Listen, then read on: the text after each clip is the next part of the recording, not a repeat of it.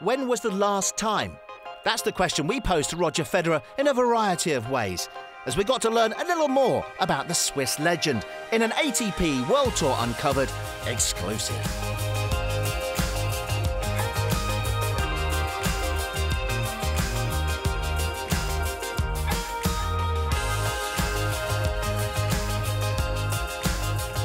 Don't remember.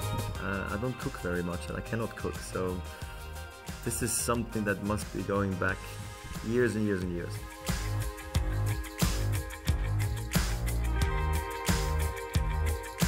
After the tournament in Basel maybe last year, I was in a bit of a hurry, of course, because I wanted the tournament there against Rafa in the finals.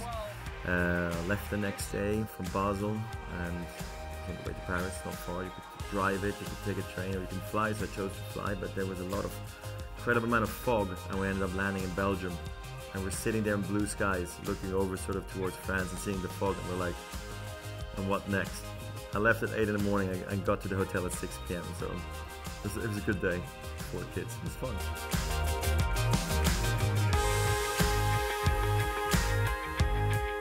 At the Oscars, I think I asked Sylvester Stallone, because my wife was a huge fan of him. I said, this is for her. I like him too, from Rambo and all that. So it was nice enough. He took a picture. It was very nice.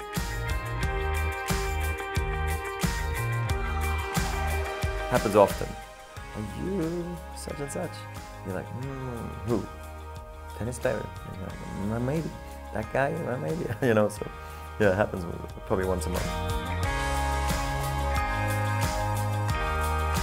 I don't really. I just call the name the wrong way around just because I mention their names all the time. So sometimes it's like, Leo, Lenny, you know. So I don't really get them mixed up. Last week, 3 days ago. Out wide on the outside. Where else?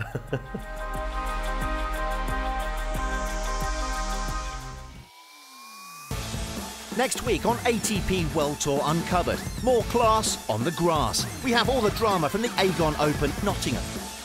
And we look ahead to the third Grand Slam of the year, Wimbledon 2016. Don't forget to log on to atpworldtour.com and chat with us on the ATP's official social network, MyATP, powered by Vixlet, and on Facebook, Twitter and Instagram. See you next week.